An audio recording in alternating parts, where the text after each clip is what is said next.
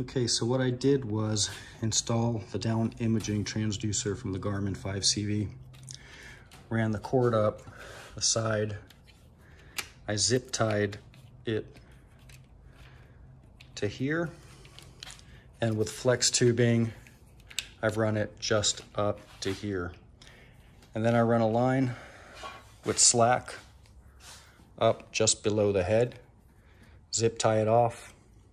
Run the cable through the coil and out, and we're gonna run it back under here and out to the units. And we'll check out how it deploys, stows, how it turns, make sure that the cord does not get caught.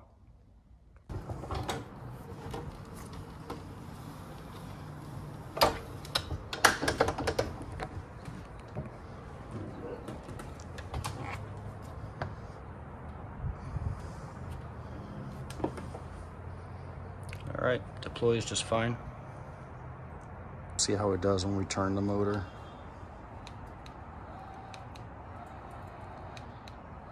Under 80 degrees, the cord seems fine.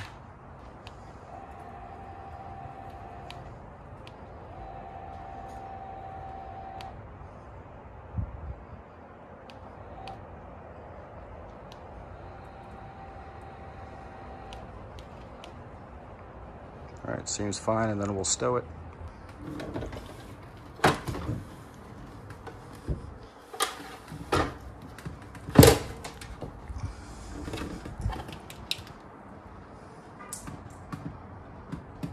All right, seems to work just fine. Setup is complete. One thing I did do is I had a piece of a bike. I don't remember if this held a light or something, but I used that. I ran some more flex tubing so it stays centered.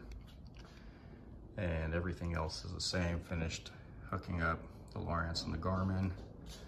Ran some flex tube to clean it up. That goes out to the Garmin. And it's done. Should work well.